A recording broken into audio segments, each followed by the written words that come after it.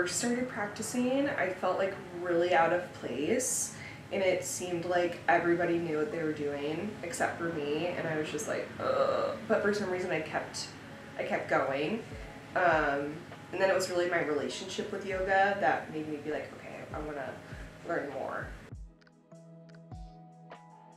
My favorite part about being a teacher is creating a space where people can connect with themselves. I think it's really important that teachers understand that they are the host of the room, and the energy and the tone that they set is going to be the energy and the tone that people absorb. In my methodology, I really believe that yoga is for every body type, it's for every age, it's for every person. So just making the space inclusive is probably my biggest calling. And then my favorite thing is when someone comes into the space and they're like, I don't do yoga, I'm this, I'm old, I'm big, I'm whatever. And then they're like, oh my God, that was awesome. I have depression, anxiety, OCD, PTSD, and I'm dyslexic, just to throw that in. Yoga helps me honor myself and what I'm feeling.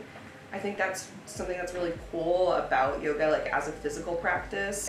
You know, it's really like, how are you feeling today? Awesome. You can acknowledge that or not, and then we'll move through it as it feels good for you. I feel like I'm pretty lucky that I teach in spaces where I can be pretty authentically myself. I don't really go into detail about how I'm feeling with students, but I'll definitely be like, what a week, you guys, right? So I just try to ground myself before class, give myself space to feel what I'm feeling so that I don't have to bring it in.